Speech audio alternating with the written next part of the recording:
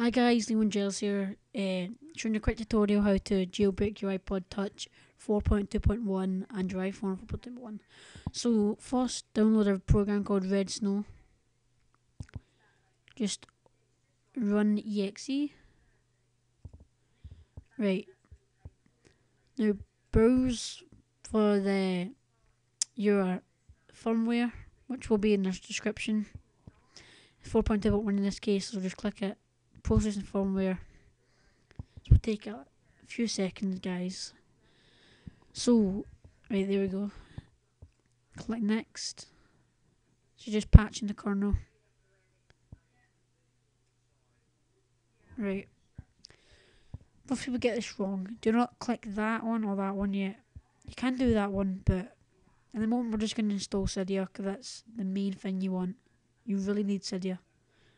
Let's just download this anyway. We hit next. Right. Make sure you turn your iPod off. Make sure it's fully off. Right. Click next.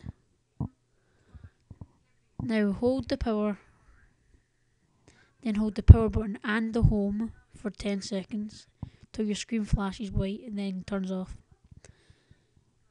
Then release the power button and keep holding the home button. Sorry about that. Right, and now you should be jailbreaking. Exploiting with Lime Rain, loading for stage. Right, on your iPad it should say downloading jailbreak data.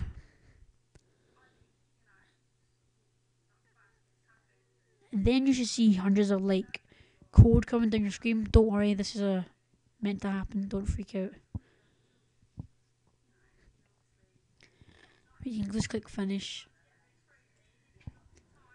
Right, that's the jailbreak done. Just running code around it should be running code around your iPod. And now you should see a running pineapple on your iPod Touch. Once you do this, you scroll to the next page and you should see Cydia there. If Cydia is a white icon, you have to run Red Snow again.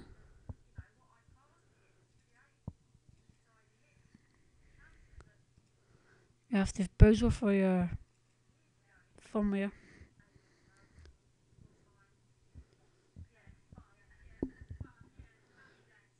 And you have to click the thing I didn't tell you click. Now you can click it. You have to click just put tethered right now and repeat all the steps all over again. So guys, this has been Leon Jails. Please comment, rate and subscribe. Thanks.